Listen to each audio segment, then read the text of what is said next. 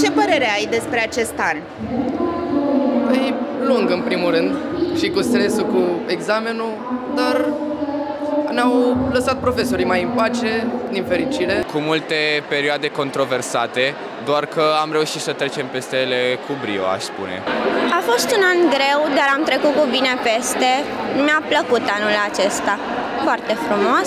Cum a fost greva pentru tine? Cum ai privit-o? Am simțit-o ca pe o mică vacanță înaintea examenului. Greva a afectat foarte mult majoritatea copiilor. Eu am fost norocos că fac și meditații după școală, ceea ce a însemnat că nu am foarte multe goluri în învățământ, în materia predată la ore. Dar îmi pare rău pentru copiii care nu au această oportunitate și nu au învățat toată materia necesară pentru evaluare. Fiecare are dreptul să-și spună nemulțumirile și să facă tot ce e în putință încât să rezolve. Doar că și nouă ne-a fost greu pentru că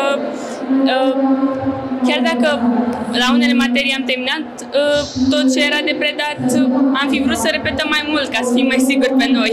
Greva am simțit ca ceva care ne-a luat din timp și nu ne-a lăsat să ne continuăm programul în mod normal. A apărut pe neașteptate și am ratat anumite lecții, dar într-un final a decurs destul de bine și s-a aranjat tot. Această lună din anul școlar a fost foarte grea din cauza grevei și nu am putut să ne mărim mediile, deoarece profesorii nu mai erau la școală și nu mai puneau note în catalog. În timpul grevei am lucrat, ne-au dat profesorii materiale și ne-am descurcat.